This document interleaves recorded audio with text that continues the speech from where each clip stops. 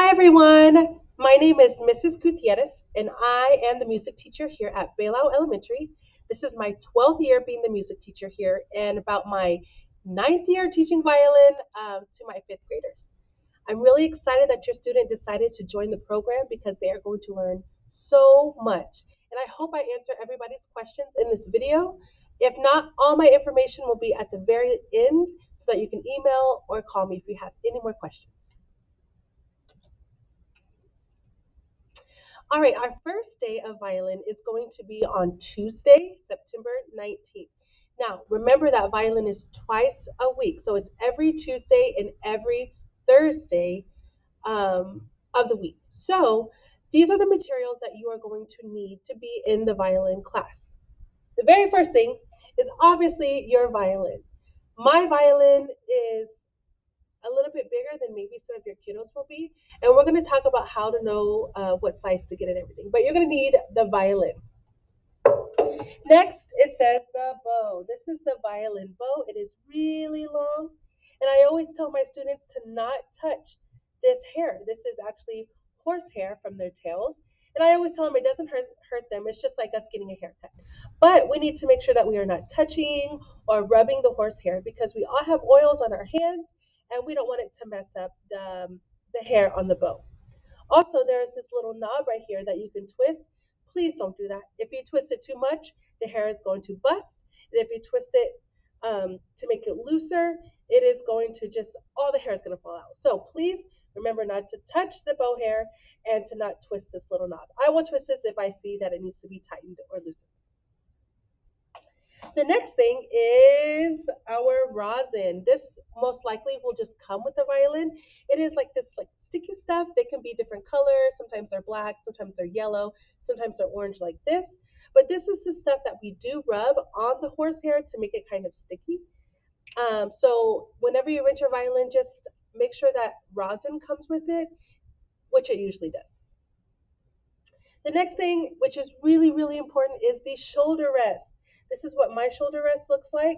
Sometimes they can look a little bit different, but they have these little clips on the side, and those clip on the back side of the violin to where whenever you're holding the violin, it doesn't hurt your shoulder because we have collarbones, and the violin on your collarbone is not very comfortable.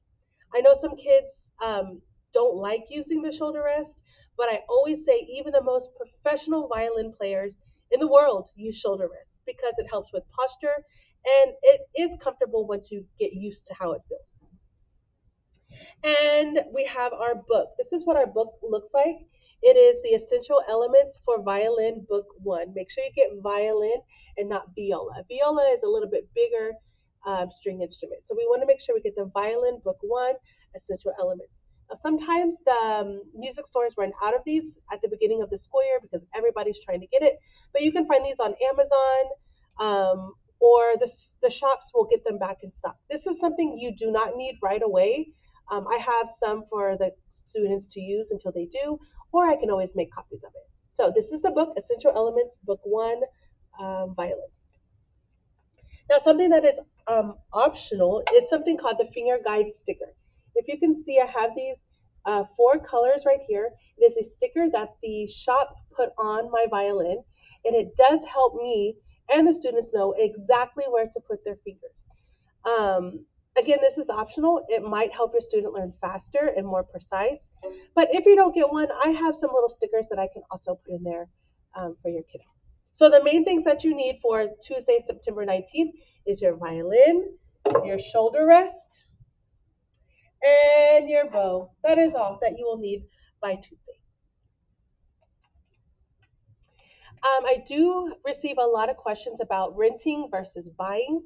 And I always recommend to rent the violin. If you go to the shops, they will measure your student's arm.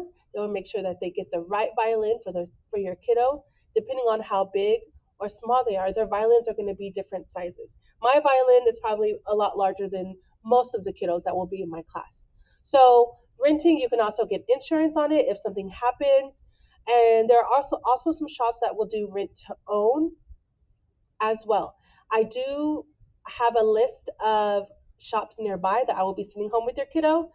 So you can call around and maybe see what the best deal is. Now, if you're buying a violin, your student is going to grow. Fifth grade to middle school, they're going to hit this growth spurt and their violin might be too small. So that's why I always recommend to rent the violin. Plus, if you buy it like on Amazon or something, you're not going to know if you get the right size. So if you have any questions on renting or buying, please message me. We have some concerts that are already scheduled. So our big Christmas showcase is on Thursday, December 7th. We're going to have a show for the school, which is at 8:30 a.m. And then we do have an evening show for you and your family and friends to come and enjoy at 6:30 p.m. Now there is going to be a spring show. We're still trying to figure out what the exact date will be, but I'm pretty sure it's either going to be April or May. So I will get that out as soon as I figure out what the exact date will be. One thing that is really big about violin is yes, we meet 2 times a week, so behavior expectations and attendance are very, very important. If there's a student that is misbehaving constantly, disrupting the class, this is an after school program. So if it becomes an issue and it's distracting myself or other students, obviously I will let you know. And if it continues, then maybe violin isn't the best thing for them. So just please talk to your kiddos about being respectful and having the best behavior in the violin class. Attendance. Violin is an instrument. It's very hard to catch up when you get behind. So please make sure that your student is there twice a week. I do take attendance every time they come to class.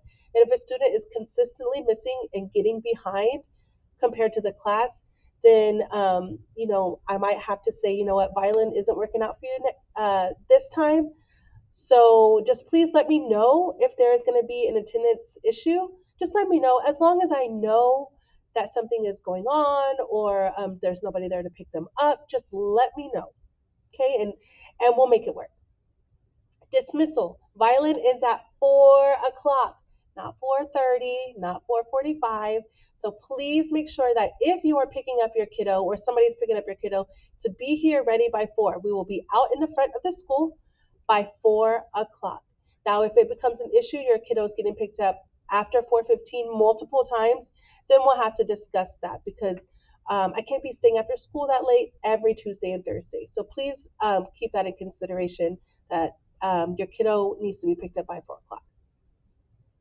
If you have any questions, please email me or call the school. If I don't answer, just leave a voice message and I will try to get back to you as soon as I can. Again, I'm so excited about having your student in violin, and you are going to be amazed at how much they're going to learn in this class with their friends. So I hope you have a great day, and I'll talk to you soon.